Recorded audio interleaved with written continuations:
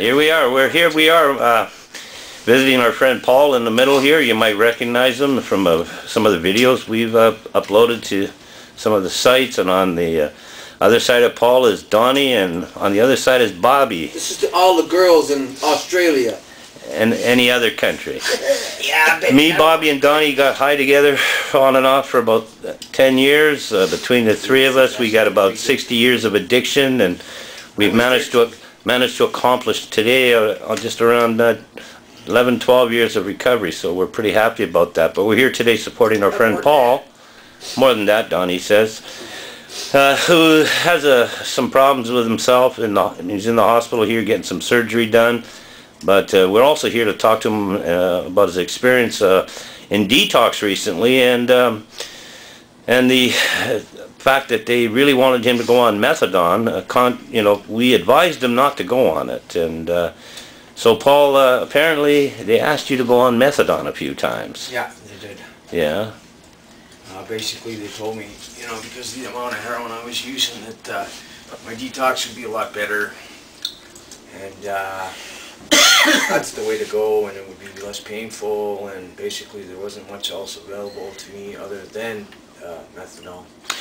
And you said you didn't want to get on it, and they approached you numerous times.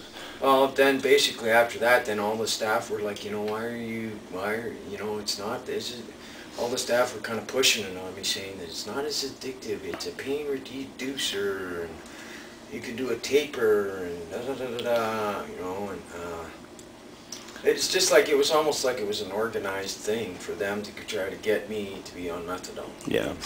Since I've even been here, the addictions doctor came up. I kind of slightly described to him a little bit of my situation, and first thing he said, well, we have to get you on methadone. Yeah. Before you went into detox, I warned you not to go on it. That's right. And I didn't tell you why.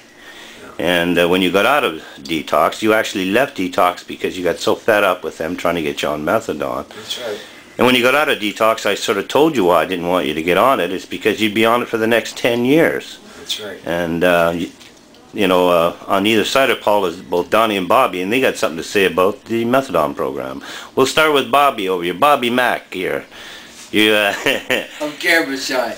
He's camera shy Bobby Mack. Yes. I would have to agree that the methadone is definitely not a good idea to go, because you're bondage to your addiction. It's hard to get off it, and I see a lot of people coming off and they don't get off it too much. It's not too easy.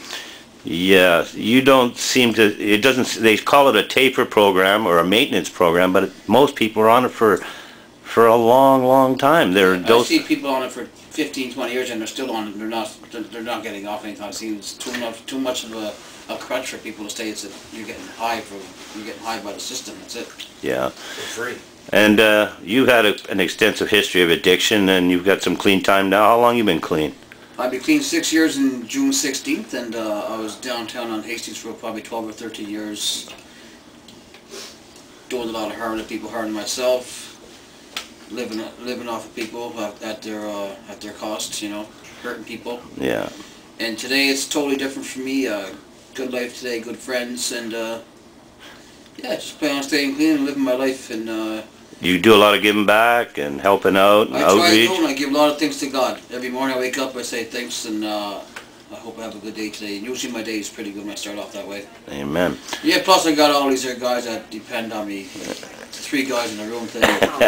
Looking after these guys, keep me in check all the time, keep me clean. And on the other side is Donnie. Donnie used to get methadone any chance he could. Not really on the prescription program because it was readily available at any given time. I was on both.